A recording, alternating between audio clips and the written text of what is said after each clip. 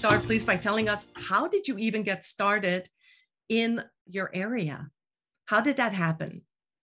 Everything happened when we decided to move to DRC. At that time, it was Zaire in 1994. And because I was passionate with great apes, chimpanzees, it was terrible to see here, chimpanzees everywhere on sale on the streets. It was just terrible.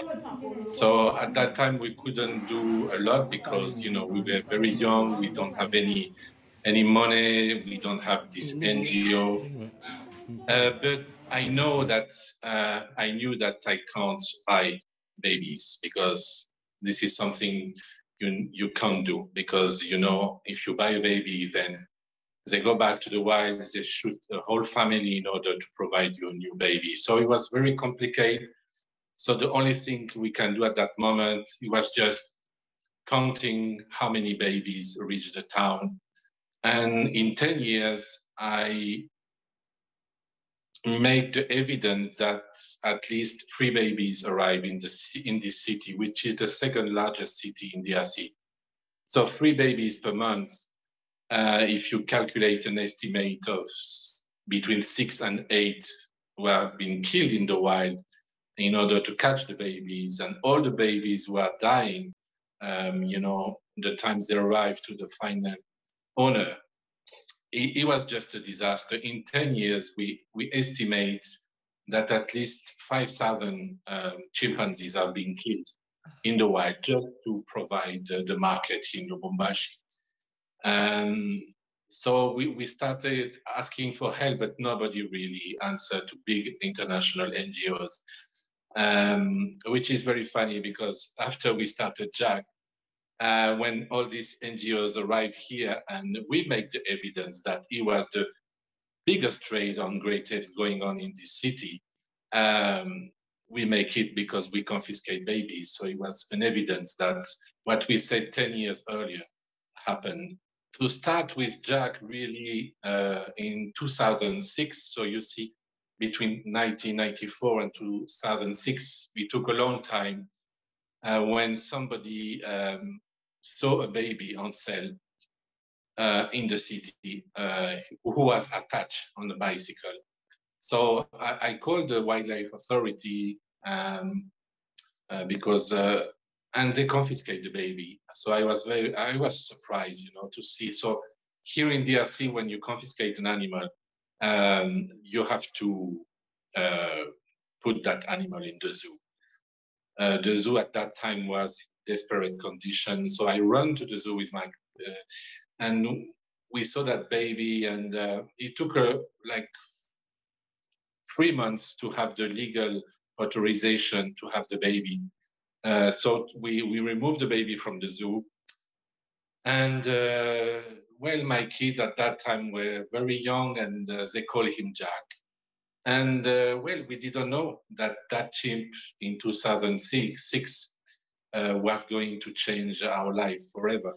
And in July, we have a total of 5 babies confiscated by authorities. So we explained them why they have to do that. We push them to do it. And really, it was great to work with them. And in July, August, we went to France because I am native from France, really not on holidays, just really to look after some zoos in France, organization who can help us, because we know what was going to happen with us, with all these babies. Can you imagine 5 babies in such a little time? So we were based at the zoo at that moment. I don't have any NGO, nothing. We were just helping these poor babies. But as you know, this trade of exotic animals is running by big mafias around the world, and is providing a lot of money for these people.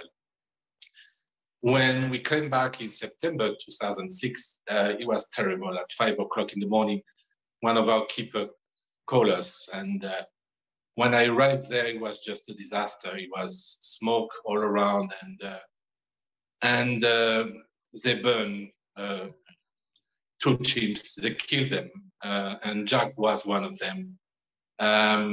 So it was criminal acts because what I just explained to you. We are disturbing this huge trade, which is giving huge money for these people.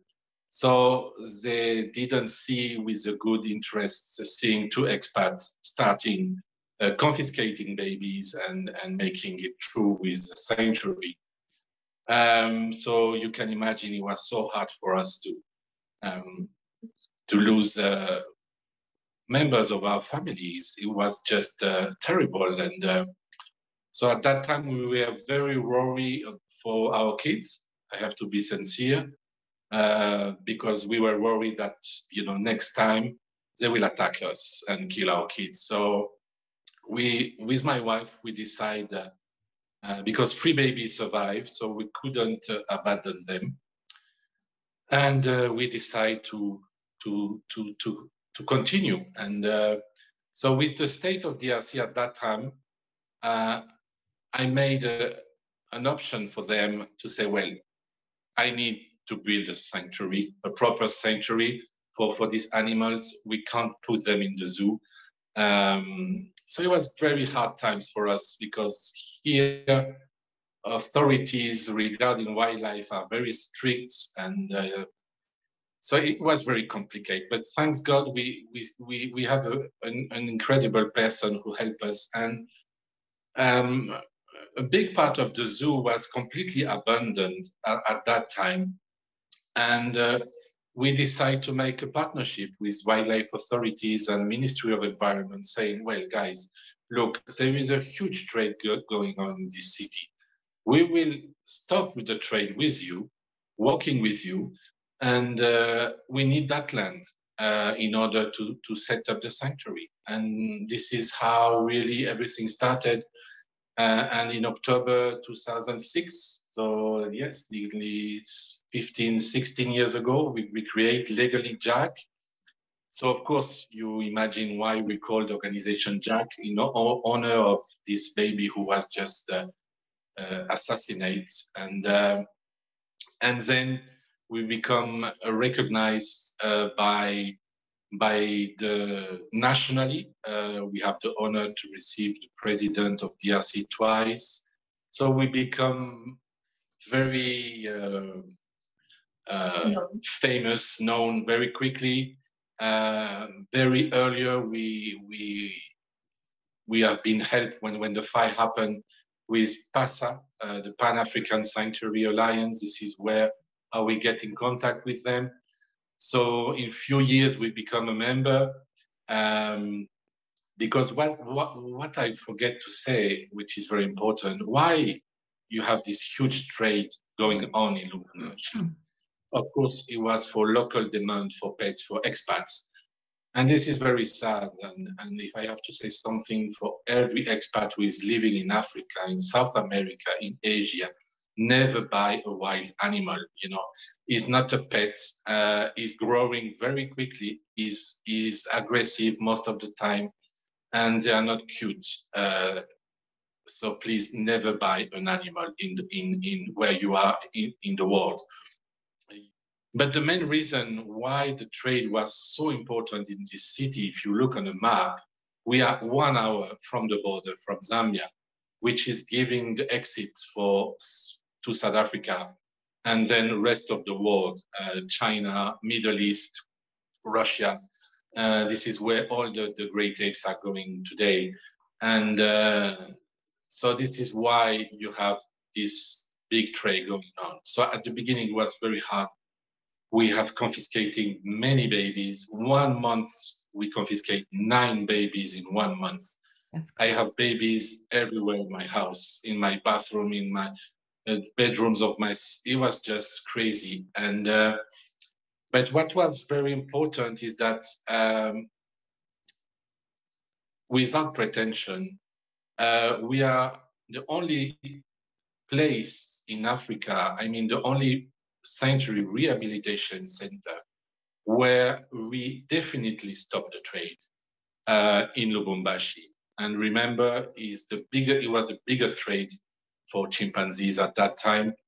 So thanks with the very good collaboration with Ministry of Environment, confiscating animals, people became scared about what we were doing, losing their money, the chimp, and so it is a success for wildlife conservation, because as soon as we don't have any more babies, it means, they're stopping the shooting in the wild of the whole family. Of course, DRC is a huge country, so we know that, of course, these people are very organized, so they are using different routes and different, options. But at least in this city, we completely stopped the trade. But the problem is still very big because DRC is huge country. It's the second largest country in Africa. And now we are helping other cities. So today, for example, we have 3 babies waiting to come to Jack, coming from different provinces. So the problem is huge. People believe that it's impossible to bring a gorilla, a bonobo, or a chimpanzee, or an orangutan into a country. But believe me, it has never been so big now, because unfortunately, these animals are becoming rare and rare, and the price is increasing. And this mafia, they don't, they know the failures of each country where you can do what you want. But the problem is that, for Europe, United States, and other countries like this is okay. Is not anymore possible to enter with the great apes. But in China today, they want to build thousands of zoos. Yeah.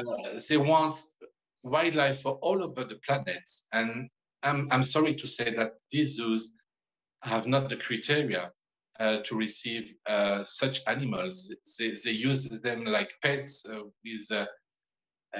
it's a disaster. Just to see how China is shooting all kind of wildlife in Africa, not only elephants, pangolins, rhinos, and you know what is going to be a disaster, because in Europe, in United States, today, look, you have plenty of sanctuaries for chimps in US, because people, they don't know what to do with chimps when they are adults. So what I want to say that humanity, if we speak like this, humanity is not learning about their mistakes. So we should stop, shooting the last remaining population of chimpanzees in Africa. It's incredibly, thank you so much for sharing that, because it's incredibly sad to think that in America, there are still some states that are legal to own primates. And that shouldn't even exist anymore. And we're talking about a country that should already know better, and that you think, okay, has laws in place. But in some cases, there is no protection for some of these animals. I'm very interested in hearing a little bit more about what you were saying about the mafia and this trade, because I really want people to understand what the illegal pet trade is, that it's not just the person who is confiscating the animal or taking the animal in the wild. It's the middleman. It's the person at the very end. How do you think we can stop the illegal pet trade? What are your thoughts on that? Some people in this world are becoming rich, and they just want to own something. And it's just a fashion sometimes. So there is a lot of education. For me, education is the key in Africa, but also outside Africa. When they made that survey for ivory problems in China, and you see that 70% of Chinese, they don't think you have to shoot an elephant to remove his tusks. They believe that the animal just give you the tusk and you don't have to shoot the elephant. This is crazy. But the problem is that education is taking time, a lot of time, and we don't have time. You know, experts all around the world are unanimous in the next 15, 20 years, all great apes will be gone with all of the kind of wildlife, with all the forest. And believe me, being here in this country now for nearly 28 years is just shocking to see how they are destroying the forests, cutting trees, the bushmeat trade. And last year, you know, we made the biggest repatriation of primates forever for Africa. I'm sure you heard about that story. People smuggling 30 primates outside DRCs, and they were stuck in Zimbabwe. So you know how a full truck with 30 primates can cross whole Zambia, going out of DRC, reaching Zimbabwe. Thanks God the authorities stopped the truck because the truck was smelling bad. Of course, 5 monkeys died already, and going to South Africa and to China. So you know, it is so much. Too much corruption, of course, this is a very big problem. So it's a lot of things. Laws exist, and they are very strong, you know. But nobody is not, you know. When we catch a baby here with authorities, the owner, is not receiving any fine. He's not even putting in jail. Wow. I think the day they start doing that, well, you will think it twice. Yes. You know, these people in Zimbabwe, they were smuggling. So you have 2 Congolese and 1 Malawi citizen. You know, they were smuggling 30 monkeys, and it seems that they were doing that many times. You know, they were in jail for 6 months, and we know they are out, and well, they will start again. So I think if we want the trade, you know, to finish, I think the countries have to punish. You know, you have to put somebody forever in jail if you do such trade. You know, protection in the wild is not working. So we need, you know, a big at the big level to be more together, more active, more practical, because there is an end. And if you see in Kinshasa, the boats coming all the way down from Kisangani, Bandaka to the city with the bushmeat on board, you will not believe that what you are going to see is tons and tons of bushmeat, every kind of wildlife. So there is an end, you know, and the day it will be finished is going to be too late. Your message needs to be heard by more people, obviously. And we need, I agree with you, a greater amount of organizations and governments need to do more. The laws have to be stricter. Some countries are trying to do something, but at the same time, just not enough is being done. What happens to the chimps in your care? And if you do have any stories about how you have rehabilitated some of them in the wild, I would love to hear about that. That's a story that we want to tell. Okay. We have today we have 36 chimpanzees and 38 small primates. And when a chimp arrives, they are usually very small. So we absolutely need to provide love. Love is a main thing, and of course, all the vet care and good food and milk and so far. If the animal actually, the baby is really traumatized because it has been taken away from the mom, taken by poachers, and not fed properly, just abandoned. It's like a child. If you do not provide care, a chimp can let himself or herself die because of loneliness. So when we get chimpanzees, very young ones, I usually take them myself. So we have surrogate moms and during the day, and I take them over at night, for example, and they stay with me at night as long as they need it. Sanya was a baby that we confiscated in at the border of Zambia because she was meant to be driven to South Africa and then probably to China.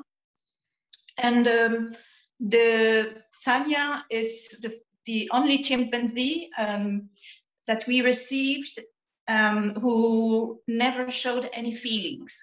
I mean, she was completely lost, completely traumatized.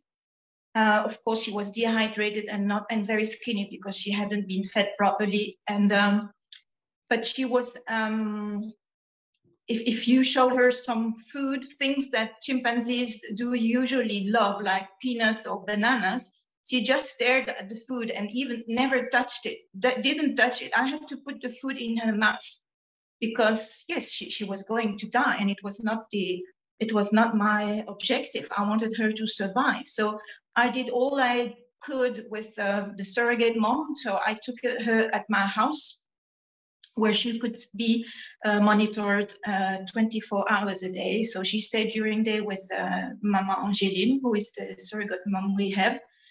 And at night she stayed with me. I slept with her, and just the contact. All right. Of course, she had all the vet care she needed, the vitamins, the good food, and yes, the appropriate care. But my experience is that, and when babies arrive that have been taken from their moms, they need love.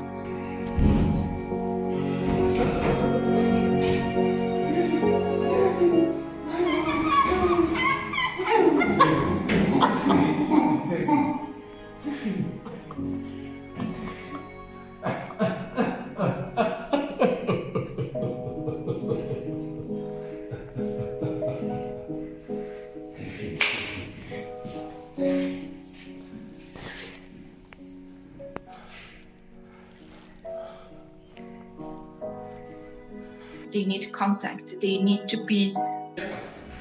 find trust in someone again.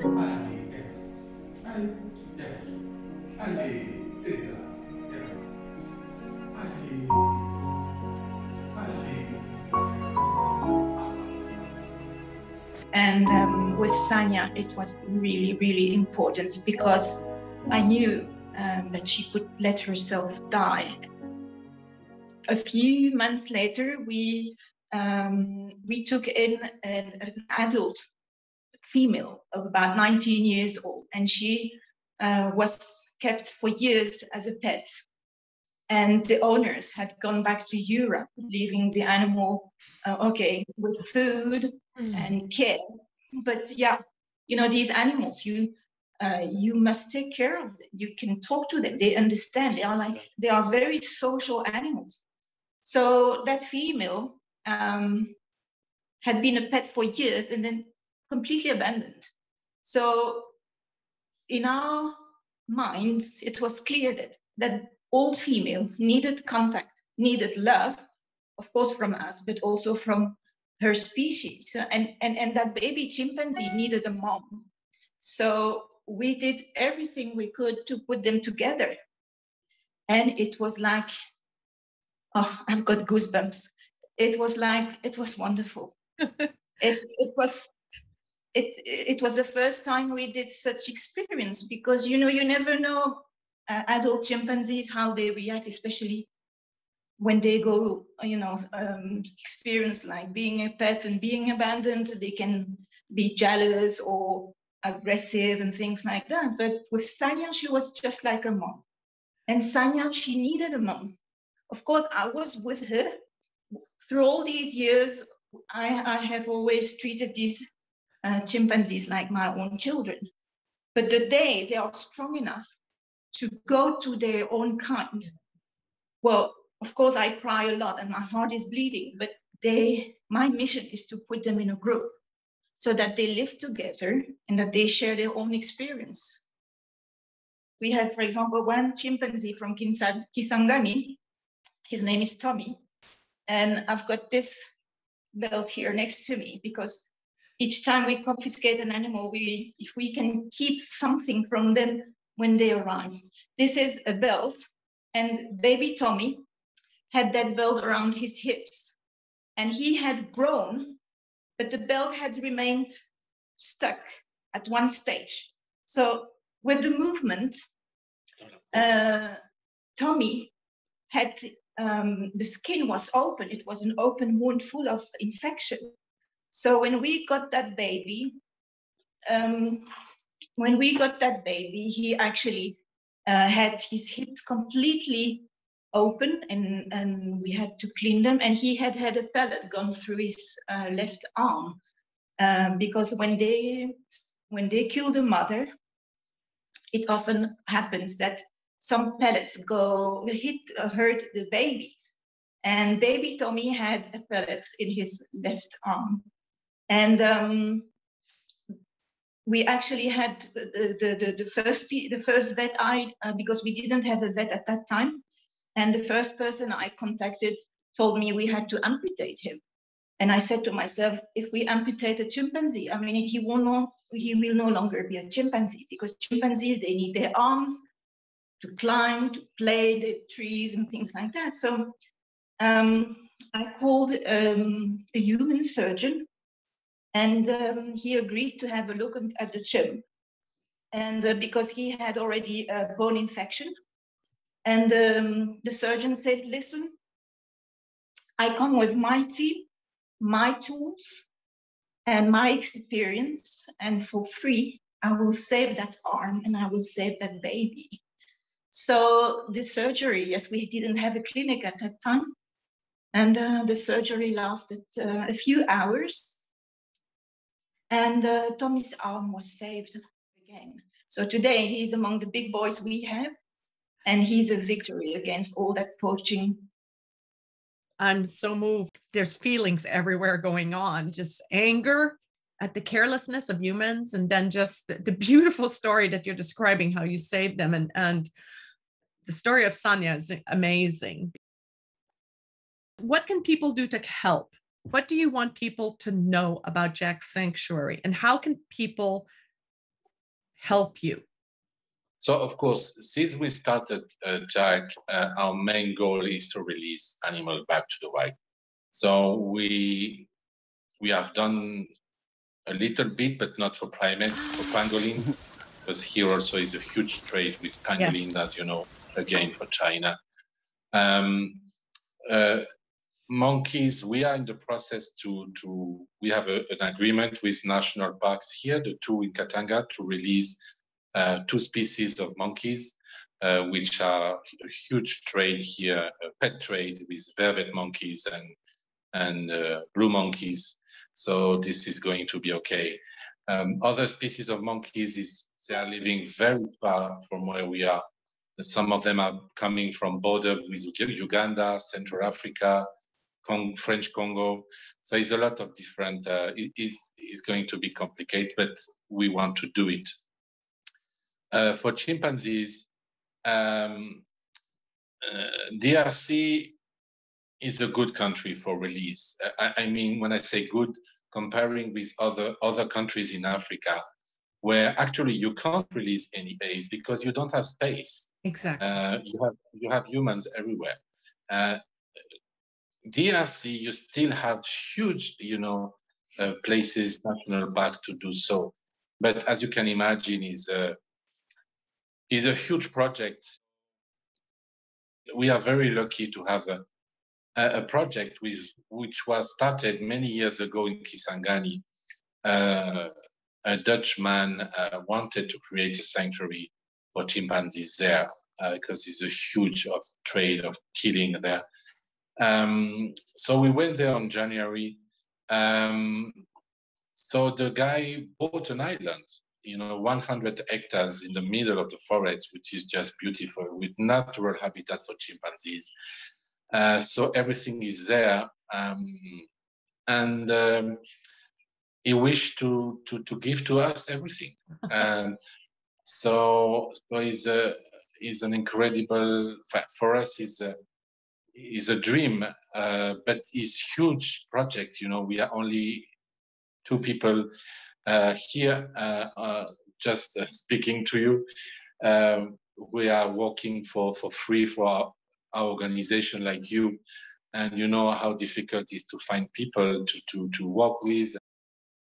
But for this project in Kisangani, we need really very big partnerships with big organizations in order to help us to first remove some animals from the sanctuary because we have full capacity, but also because we are the only people, I think, a few people in the country who can stop the trade in Kisangani. You know, we have the experience, we have the relation with the authorities, the state. We know a lot of things, you know, how the trade is going on. We have partners ready to help also, but you can imagine is a whole project again starting there, because as soon as we are going to establish the sanctuary in Kisangani, is for sure that we are going to confiscate, you know, hundreds of animals because nobody is there really to stop anything. Then when you are on the island with the forest, the natural habitat for chimpanzees, so of course we will need to build enclosures, which is the most expensive part, you know, and is a lot of money. You know, we are speaking about $500,000 for the enclosures, so it's a lot of money. But on the riverside, you have the chimpanzees. I mean, the wild ones living there.